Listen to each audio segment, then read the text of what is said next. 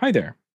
I am back inside of a Jupyter notebook, and I'm going to be using this dataset as a final motivating example on a use case that you can think of when considering value weights. The dataset in particular is about car prices. It's a dataset that you can find on Kaggle. And the things in this dataset that you can expect are things like the type of car, the type of transmission, the brand of the car, the model of the car, some sort of interior color, color of the car, some sort of condition value. There's lots of stuff in here. But the main thing that we're interested in predicting is the selling price. That is to say, the price that the car actually got sold for. And again, I believe that these are secondhand prices. I could be mistaken. But this is an interesting regression task in general. We have all sorts of different kinds of features that we got to think about.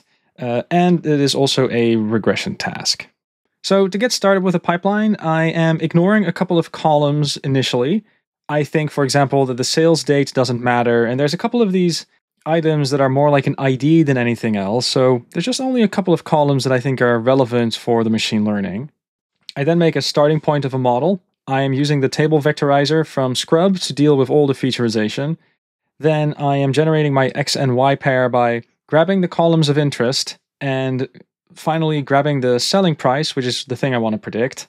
I then make my train test split and I train my pipeline to get the ball rolling. Now, the thing that's of interest to me is to maybe look at the prediction output, and in particular to consider what the differences are between the different brands. I'm just kind of wondering, are there a few of these brands that are easier for the model than others? And when I scroll down to a cell that's doing the group by statement and having a look at the predictive error that we see on average, then we can see that there's actually quite a bit of variance. There's a couple of brands like this Hummer over here that seems to be causing a lot of errors to happen. Jaguars also seem to have a lot of errors. And there could be all sorts of reasons for it. It could be that Hummers are just underrepresented, that we don't necessarily have a lot of data for it. That's something that could explain this behavior. Alternatively, it could also be that Hummers are just really, really expensive and that the prices just vary, and that might also explain this behavior. Depending on the use case, it can be very valuable to understand this properly. So you would have to do a good chunk of exploratory data analysis to see if you can figure that out. However, some of that reasoning also depends on the use case. And what I figured I might do, just as a thought exercise, is I might wonder, well, let's pretend that I want to have a very good model at predicting all of these car prices, but in particular, let's pretend that I'm building a model for a Volkswagen dealership, or a second-hand car dealership that primarily has Volkswagens. Then I see this error number over here, 37,000 or so, and while I'm sure that that's not necessarily a bad performance, one thing I could wonder is, can I maybe boost this performance a little bit? And perhaps one way to get there is to use these sample weights that I've been discussing in recent videos.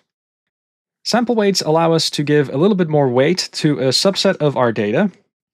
And one thing that we could do is we could say, well, we still care about all the predictions out there, but these Volkswagen data points, well, if it's a Volkswagen, then for sure I want to have higher sample weights, because that's a thing I want to focus down on.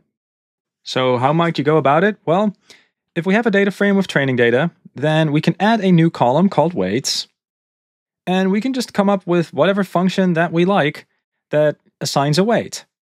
In the example that you see over here, we're giving it a weight of 1 if the brand is not Kia, but if the brand is a Kia car, then we're going to see a true value here, which is going to make this sum equal to 2. And just to give the quickest demo of that, we can see over here, we're dealing with a Jaguar that has a weight of 1, and over here we're dealing with a Kia that has a weight of 2. So if I were to pass these weights down to an algorithm, using that as a sample weight, you can imagine that examples like this one would get just a little bit more weight when the model is training. It deserves to be mentioned that nothing is stopping us from being a bit more explicit. We could say, well, maybe I want to add some extra emphasis and multiply the weight factor by 2. There's all sorts of wiggle room we've got over here, but the main thing that's important is that we get our weights. And in this particular case, it's also good to show that even though we have updated our weights, if I calculate the mean, then it's not like the average weights have doubled or anything like that. We are really just applying this weight to a small subset of the entire population. Because we have a weighting factor of 2 here, it feels like about 2.5% or so is getting this extra weight attached.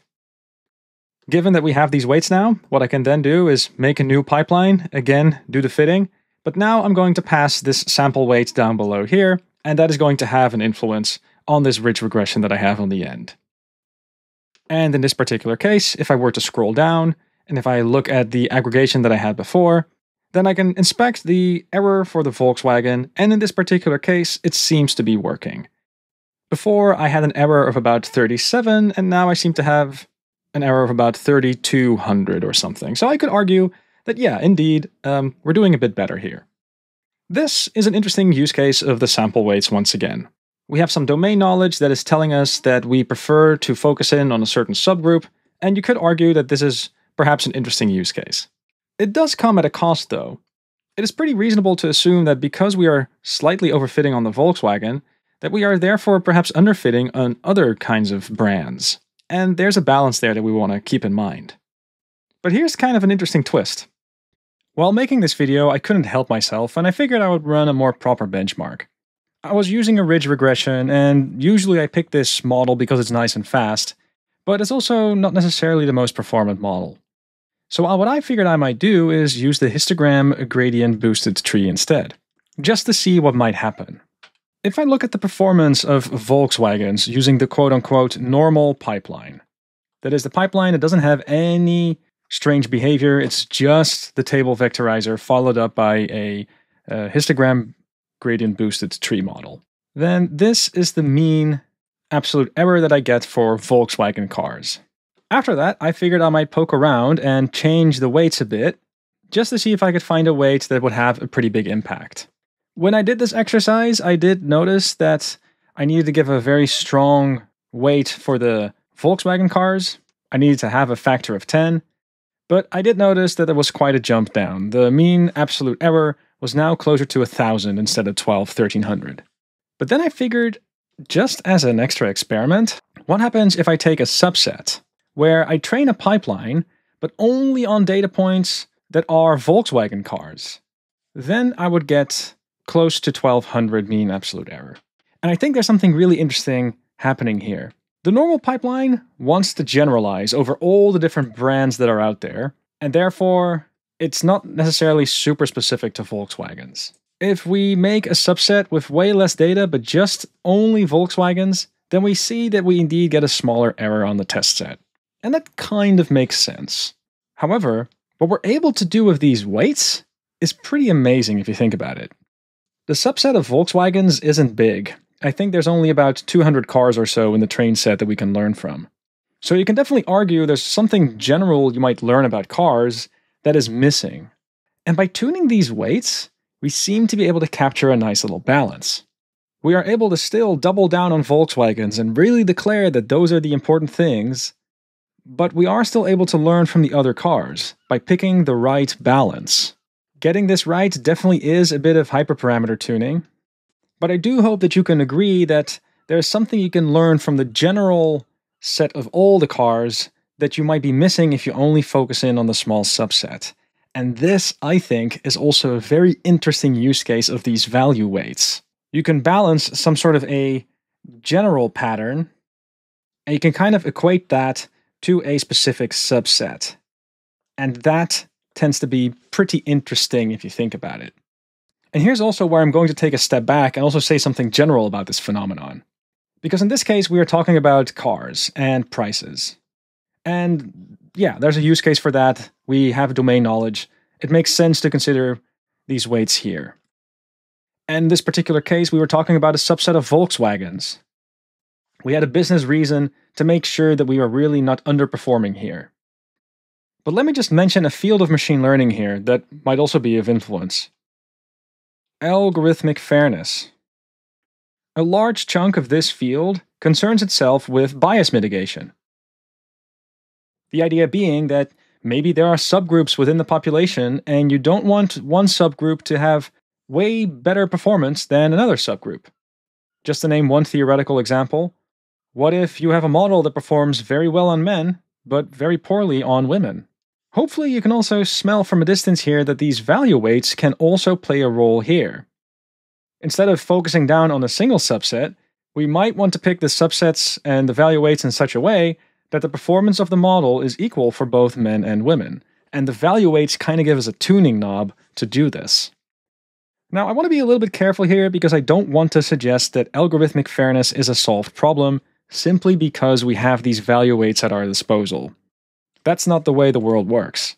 What I do hope, though, and that's the main point I'm hoping to get across, is that these sample weights really give a lot of flexibility, wiggle room, and domain applications because they allow us to tune the performance of a model and map that to aspects of the data that we are more or less interested in.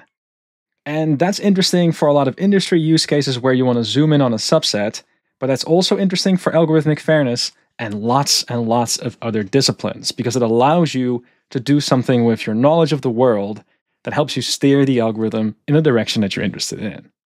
And that is the main point that I do hope to get across with these sample weights.